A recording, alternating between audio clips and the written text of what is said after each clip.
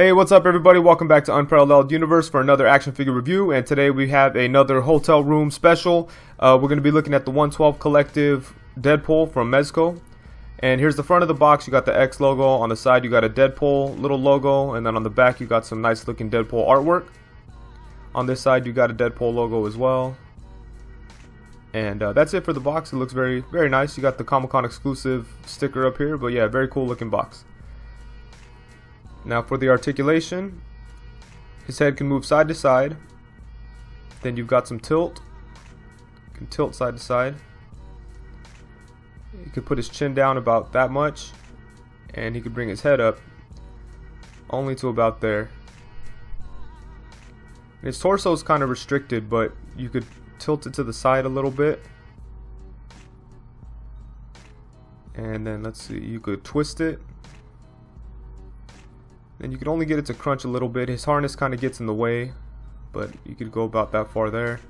And same thing going backwards, his sword sheath kind of gets in the way. And then for his arms, you're pretty much able to bring them all the way up without messing up the cloth too much. And then you can bring them all the way back. And the cloth is really stretchy, so it goes back into place where it needs to be. Then you've got the butterfly type of joint on the shoulder here, but it doesn't get too much movement, but as you can see, it's right there. Go back and forth. Then you've got upper bicep swivel. Got double jointed elbows. Then you've got a swivel right here at the glove, and then a swivel at the wrist, and then you have a hinge at the wrist. And then for his legs, they're able to come out that far to the side. He can't really do the splits, but it goes out pretty far. And then it could come forward till about there. And then they could only go back about that far. And then you have the upper thigh swivel, double jointed knees. Can't really swivel here at the boot. It's a little tight, but you can get it to move a little bit. And then his ankle could swivel side to side. They could kind of rock a little bit. As you can see here, kind of hard to see. Sorry about the lights. And then you could tilt it about that much, and then tilt it up about that much. So pretty good articulation on Deadpool here. Now let's look at his accessories. He comes with a bunch of hands. First we're going to look at the fists. And then on his left hand he has like a goofy, I don't know, cowabunga kind of hand signal. I don't know what you'd call that. And then for his right side you have a gripping hand. And then he comes with two weapon gripping hands so that he can hold on to his sword. Then he comes with two trigger fingers, and here he is with both of his guns. And then he comes with two different head sculpts, and they pretty much look alike. It's really hard to see the differences, but here's the first one, and then you can see on this one the eyes are like slightly different. I kind of wish that the head sculpts were more different than each other, but they both look good. And here's a quick look at the gun, the little handgun that he has. Looks nice and kind of beat up. It's black with some gray scratches on it.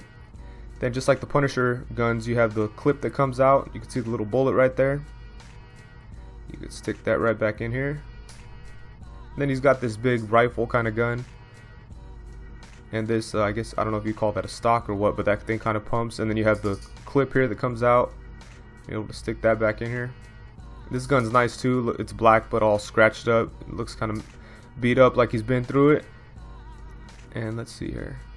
And then it also comes with these little grenade canister things that you could just stick into here. And yeah, I'm not really sure. It's kind of pointless, but that's cool. And they kind of just slide right out. So yeah, there you go. Then he also comes with these cool little grenades that have like some Deadpool like eyes painted on them. And then they obviously match his costume that he's wearing, his X-Men costume. And there really isn't anywhere for him to hold all of his weapons other than his sword, but for his grenades you could kind of just clip them onto his belt, kind of similar to the Captain America figures. They don't hold too much, but just for displaying it'll look kind of cool just to have those on there. And then here's a look at his sword. And I really like his sword. It's very it's nice and sturdy, doesn't feel like it's going to snap or anything like that. Looks good, and then you can fit it right into the sheath here. It goes in there nice and easy.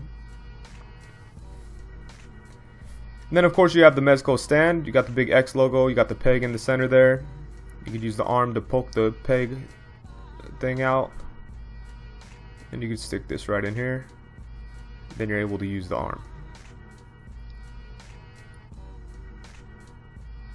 So cool looking stand. And here's a look at Deadpool on the stand with the peg. And then here he is being held up on the arm. And for some size comparisons, here he is next to Marvel Legends Pizza Spider-Man and Marvel Legends Black Panther. And then here he is next to Figure Arts Ant-Man and NECA Caesar. And then here he is next to Mezco Miles Morales Spider-Man and Mezco Captain America. And you can see he's a little bit shorter than both of them, which is kind of interesting. I really don't mind that for Deadpool. And then here's a closer look at the figure itself. You check this out. He's got a really nice head sculpt. Some nice sculpted details on the mask there. And then it's hard to see right here, but on the harness there's a little bit of like a orange wash, just a slight orange wash that you can see there. And then you've got the X logo in the center. You got the Deadpool logo here at the belt. And then on the gloves, again it's hard to see because of the lights, but you could see like some battle damage and things like that. It's all like scratched up. Looks pretty cool. And then same thing down here on the boots. You can see some nice like beat up details. I kind of like that for Deadpool. I think he should kind of look tore up all the time. And then the uniform, the costume is done really well. You can see that there's no like sagginess like on Shazam. You can see that it fits right here good on the armpits. There's no like wings. I mean they're slight, but not crazy like Shazam or anything. So that's really good. I think they improved there. Hopefully going forward they're pretty much all like this. And all these lines are done really good. They're really nice and they don't feel like they're gonna scratch off or anything. It looks really nice. Yeah, I like that the uniform's nice and tight. Yeah, pretty good. Good stuff. On the back, the sheath is nicely detailed. Boots are nicely detailed. Everything looks really good. So overall, I really like this Deadpool figure. I think that Mezco did a really nice job. There's no huge flaws on him. On just mine in particular, there's a little flaw on the arm here, but it's no big deal. It's kind of driving me crazy, but it's just one of those things. But yeah, overall, the figure is really, really nice. I'd say by far it's the best Deadpool 6-inch action figure. I'd have to wait to get home to, you know, compare him to my other ones. He's obviously not as articulated as the Revoltech one, but you know, he looks a lot better. He's definitely a lot better than the Marvel Legends versions of Deadpool. He's probably going to be my favorite along with the Series 6 from the Toy Biz, only because that one has a special place in my heart. But yeah, I really like this one, and I can't wait to get the regular version and the X-Force version. I think both of those versions are going to come with more accessories and like a half unmasked head and all that kind of cool stuff. But yeah, really awesome figure. Again, Mezco's killing it. And that's it. Thank you very much for watching. I really hope you enjoyed the video. I apologize for the bad lighting here. Like I said, it was just from the hotel room in San Diego. I just wanted to give you guys a look at this figure real quick.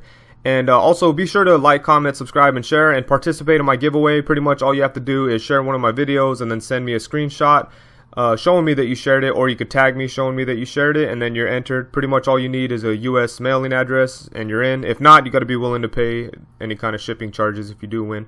But yeah, that's it. Thank you very much, and peace.